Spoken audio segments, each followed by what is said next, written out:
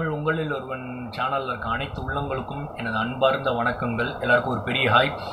ஃபைனலாக நம்ம justice Jayaraj and ஃபெனிக்ஸ்க்கு ஜஸ்டிஸ்க்காக இவ்வளோ நாள் நம்ம குரல் கொடுத்ததுக்கு கொஞ்சமாச்சு பலன் கிடச்சிருக்கு.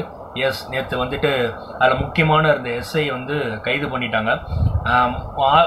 ஆக்சுவலாக வந்துட்டு மொத்தம் 6 பேர் மேலே கேஸ் ஃபைல் பண்ணியிருக்காங்க, கொலை வழக்கு அப்படின்னு சொல்லியிருக்காங்க. பட் 6 பேர் இல்லை, 4 பேர் மேலே தான் ஃபைல் பண்ணியிருக்கிறாங்க. 6 பேர் எல்லாரும் நினச்சிட்டு இருக்காதீங்க.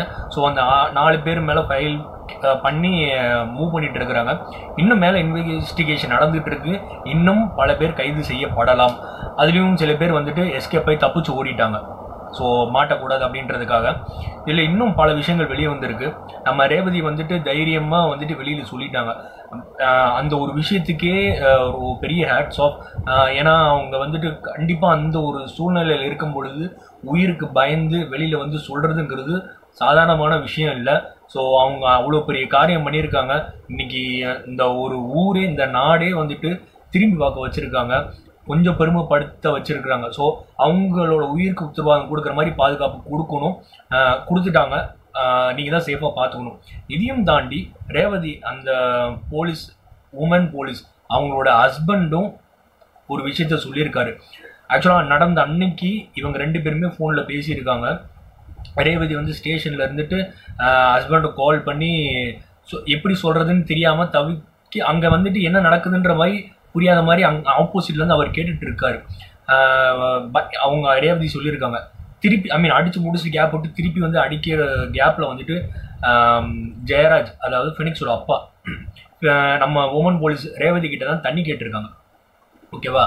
ஸோ அந்த தண்ணி கேட்கும்போது கொடுத்துட்டு வந்து அதெல்லாம் பார்த்துட்டு ரொம்ப முடியாமல் அவங்க ஹஸ்பண்ட் கால் பண்ணி புலம்பியிருக்காங்க. இப்படி போட்டு அடிக்கிறாங்க, எனக்கு பயமாக இருக்குது அப்படின்ற மாதிரியான விஷயங்கள் கான்வர்சேஷன் போயிருக்குது. அவங்க சொல்லியிருக்கிறாங்க. ஸோ இந்த மாதிரி விஷயங்கள் போனதுக்கப்புறம் அவங்களுக்குள்ள நேரடியாக இந்த மாதிரி விஷயங்கள் கான்வர்சேஷனில் அவங்க ஹஸ்பண்ட் சொல்லியிருக்காங்க, எதுக்காகவும் பயப்படாத, மனசாட்சி படி எங்கே இருந்தாலும் சரி நடந்தது உண்மையை சொல்லிடு அப்படின்ற மாதிரி, நான் இருக்கேன் அப்படின்ற மாதிரி தைரியம் கொடுத்துருக்காங்க.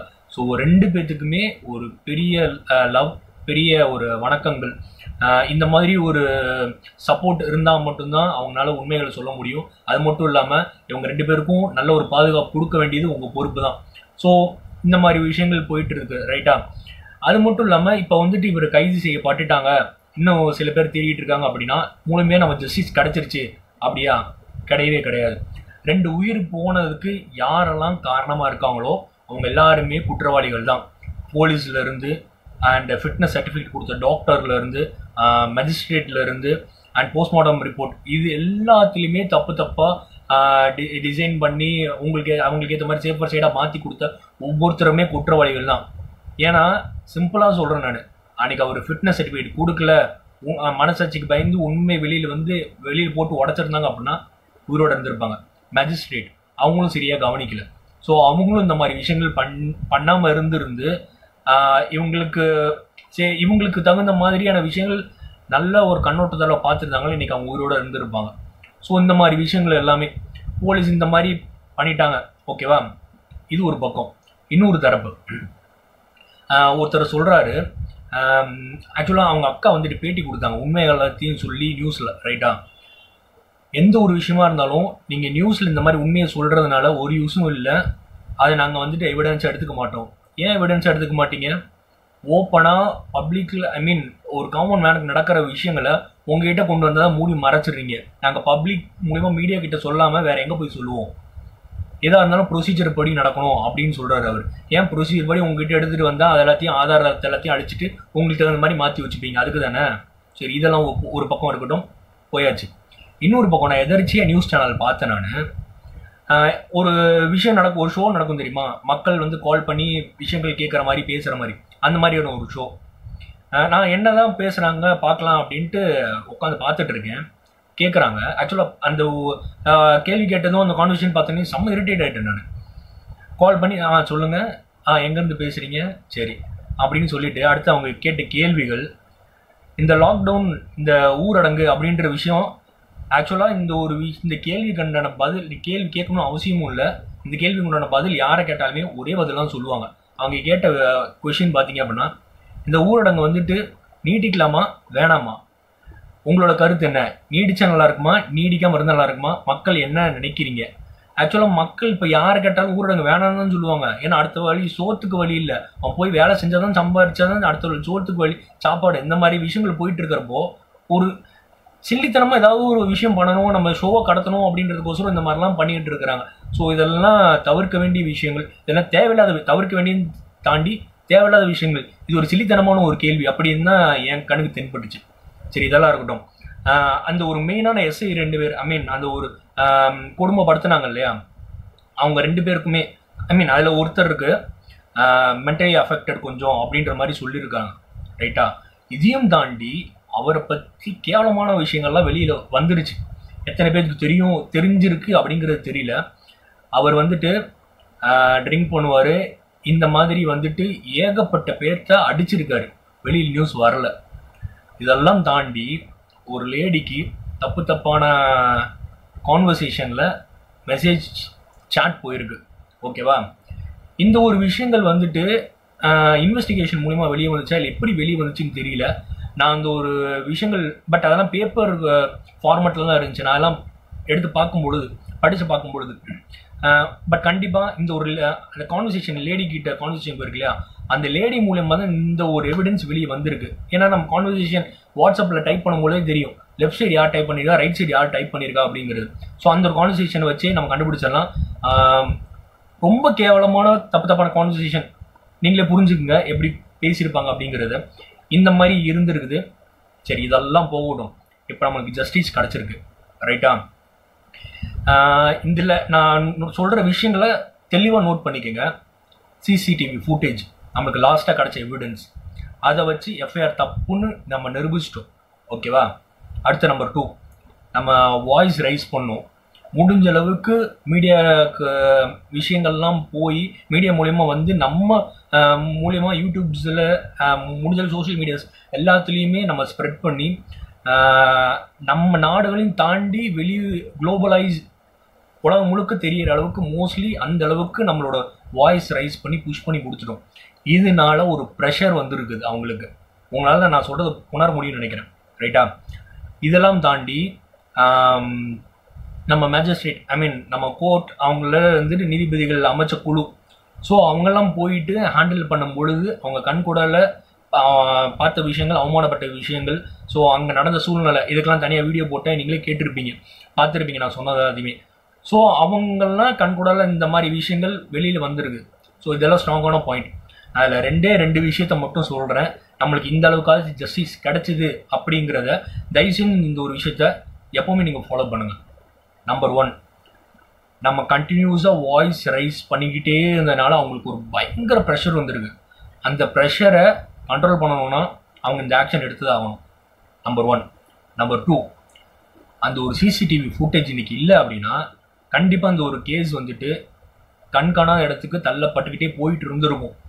ஸோ எந்த ஒரு விஷயம், எந்த ஒரு தப்பான விஷயங்கள் உங்களுக்கு தப்புன்னு பட்டாலுமே தயவு செஞ்சு அவங்க எடுப்பாங்க, இவங்க எடுப்பாங்க, இல்லை அவங்க சம்மந்தப்பட்டதான் எடுக்கணும்னு அவசியம் இல்லை. நீங்கள் சுற்றி பின்னாடி இருக்கீங்களா, உங்கள் கண்ணுக்கு தப்பாக படுதா, தயவு செஞ்சு அது ஒரு வீடியோ எடுத்து வைங்க. அது எப்பயா இருந்தாலுமே சரி, ஒரு நல்ல ஒரு விஷயத்த ஒரு சாமானிய மனுஷன் எந்த ஒரு விஷயத்துக்காக தேவையில்லாமல் அஃபெக்ட் ஆகிறானோ அவனை காப்பாற்றுறதுக்கு யூஸ் ஆகும். ஸோ நம்ம வாய்ஸ் ரைஸ் பண்ணது எவிடன்ஸ், இந்த 2 விஷயங்களுமே ஸ்ட்ராங்காக இருந்ததுனால மட்டும்தான் நம்மளுக்கு ஜஸ்டிஸ் அப்படின்ற ஒரு விஷயம் இப்போ தான் எட்டி பார்க்க ஆரம்பிச்சிருக்கு. இதுக்கப்புறமும் சரி, எந்த ஒரு விஷயம், எந்த ஒரு தப்பான விஷயங்களுக்கு தள்ளப்பட்டாலும் சரி, எந்த ஒரு தப்பான விஷயங்கள் நம்மளுக்கு வந்தாலும் சரி, நம்ம குரல் கொடுக்குற அளவுக்கு நம்ம குரல் கொடுத்து ஜஸ்டிஸ் வேணும் கேட்கணும் அப்படின்னா இந்த 2 விஷயம் ரொம்ப ஸ்ட்ராங்காக இருந்ததுன்னா கண்டிப்பாக நம்மளால் ஜஸ்டிஸ் கிடைக்க முடியும்.